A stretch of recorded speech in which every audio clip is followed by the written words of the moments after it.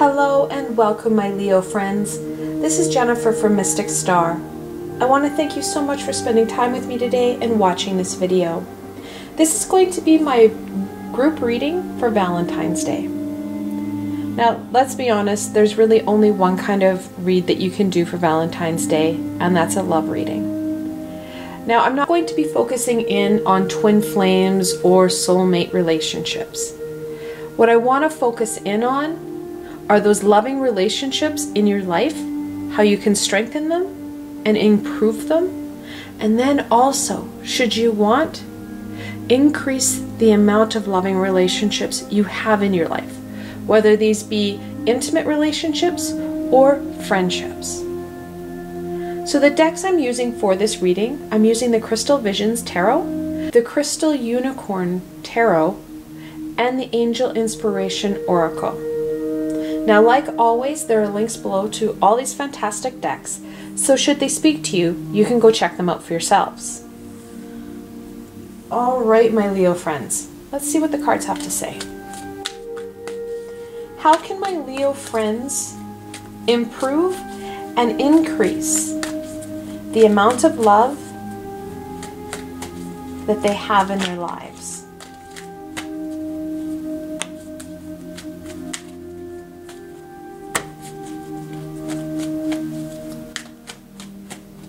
Okay, so we had a number of jumpers.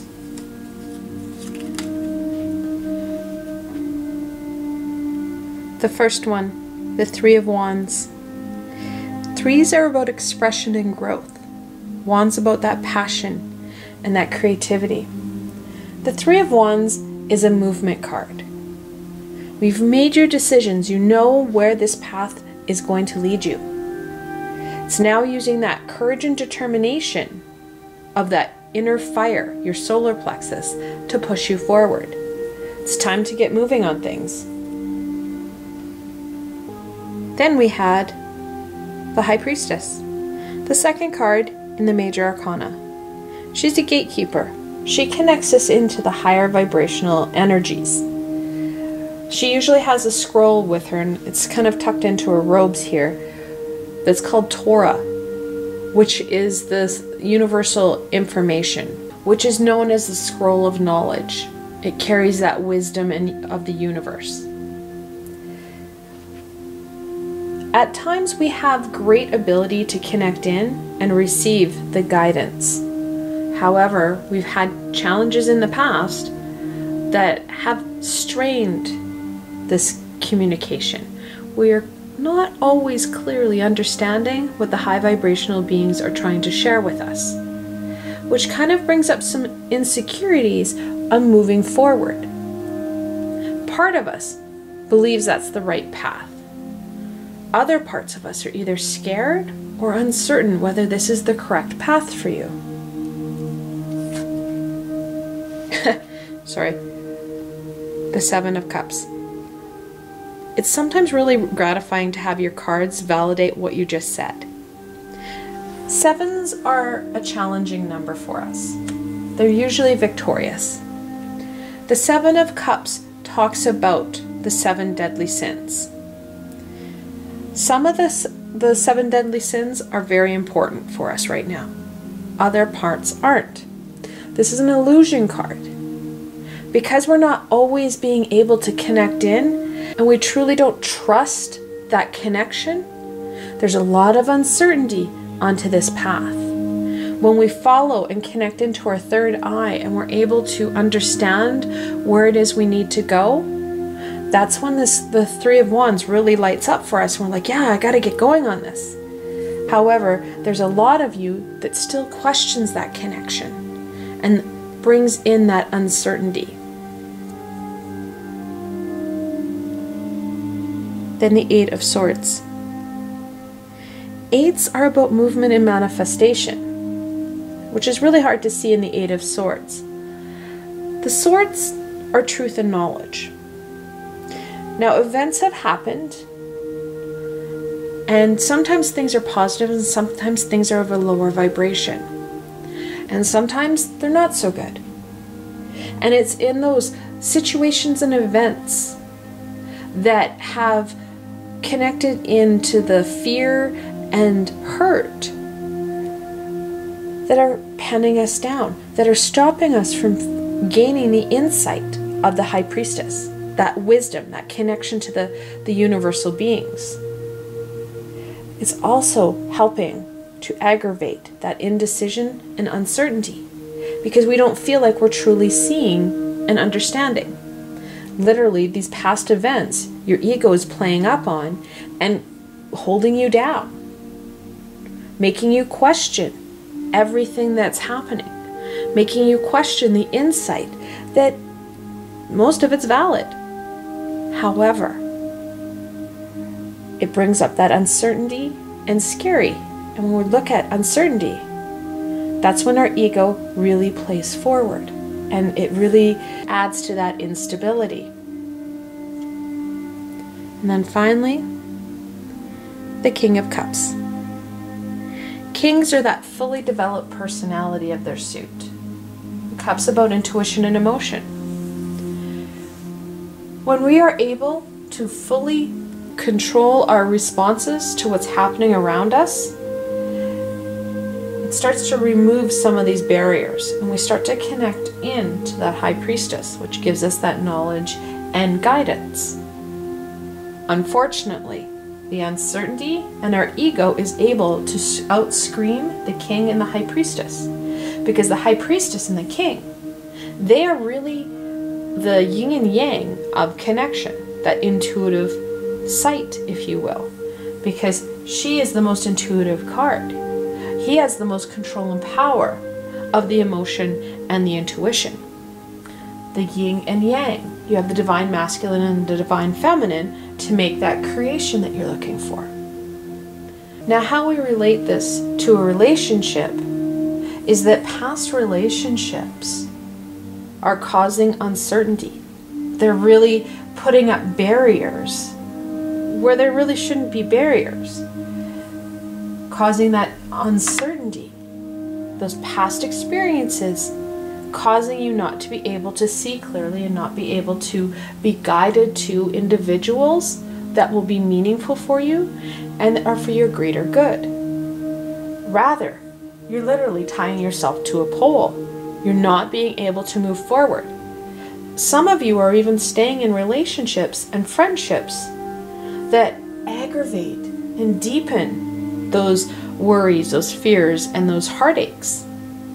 Rather than listening to your higher vibrational self to gain the insight and road out of there, you're staying. Because again, we've got that safety. The ego provides, quote unquote, a safe environment.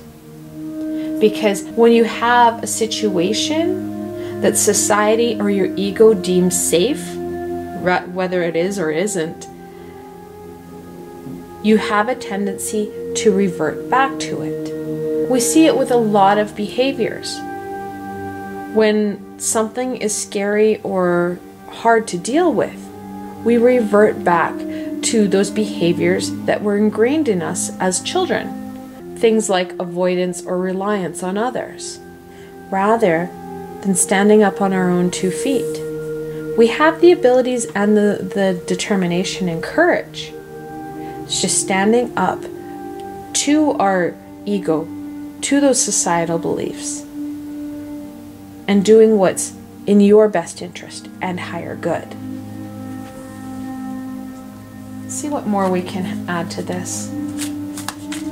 How can my Leo friends embrace and incorporate these messages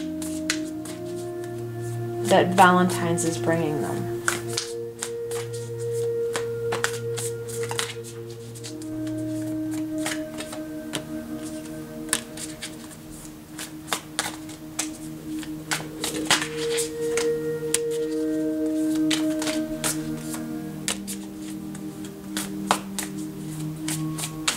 So shockingly enough, you guys have a number of jumpers.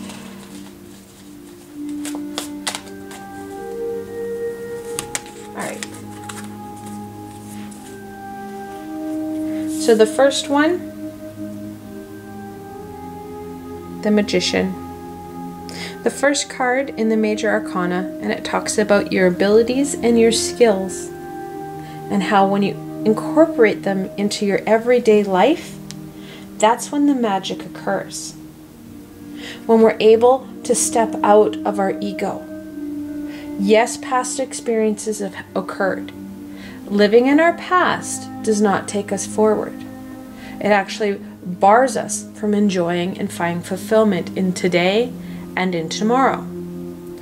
So using our natural skills and abilities, connecting them in to that universal wisdom and guidance to gain direction, because we have the ability to go forward.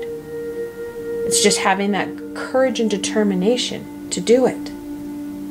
Now, I talked about the yin and yang here, the king and the high priestess. We do now have her, quote-unquote, consort from the Major Arcana, the magician and the high priestess, the male and the female energies of that magic. Trusting in our intuition and our guidance so that we are able to use our skills and abilities to apply them to the insight and guidance to make those positive shifts, to start to work towards our goal and into where it is we want to go. Then we had the Eight of Wands. Now, I said before, eights are about movement and manifestation. Now, the wands are about that courage, that passion, that determination. The Eight of Wands talks about that amazing universal wisdom pretty much being shot down from the heavens towards you. Really emphasizing that ability to move forward and that need to move forward. We need to shift out of the Eight of Swords. We may not be able to deal with those past experiences right now. However, acknowledging those past experiences and acknowledging the ego for what it's playing and tricking you into will help in this movement. When we acknowledge it and say, look, I'm not going to be bound down by my ego.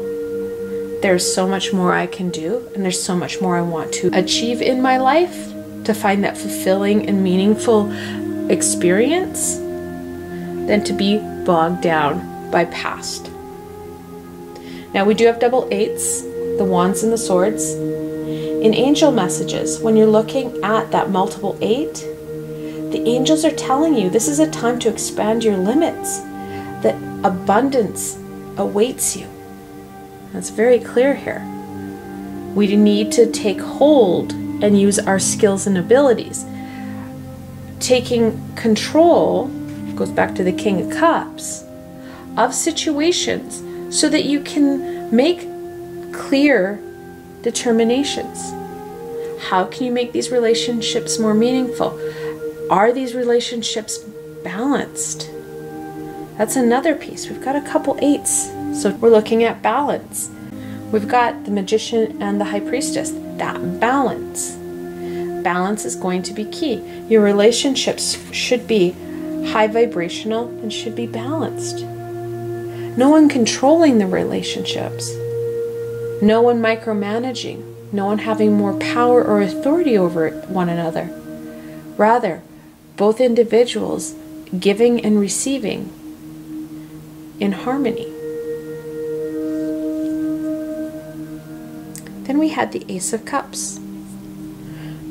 When we embrace this abundance and our abilities, when we embrace our skills and our abilities, we start to raise our vibration. That abundance becomes more and more clear. We literally have the Holy Grail here. We need the courage and determination to be able to take hold of it. This is the cup from the 7 deadly sins that we need, that's going to take us forward. And it's forward that we need to focus on rather than backwards. And then finally, the Six of Pentacles. Sixes are about balance and harmony. Pentacles about growth and abundance. It's the first pentacle we've seen. However, it's very important.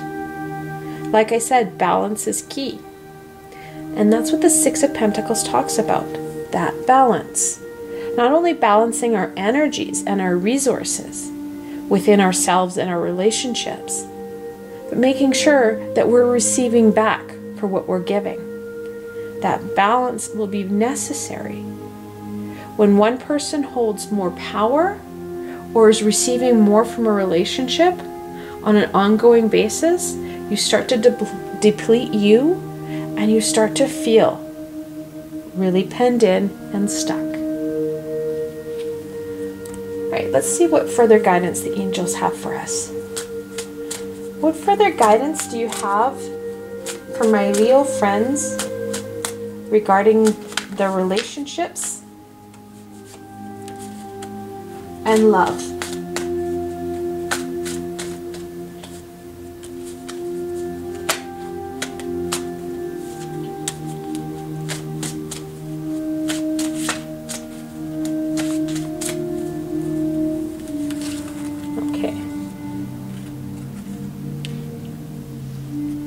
First jumper, seek within.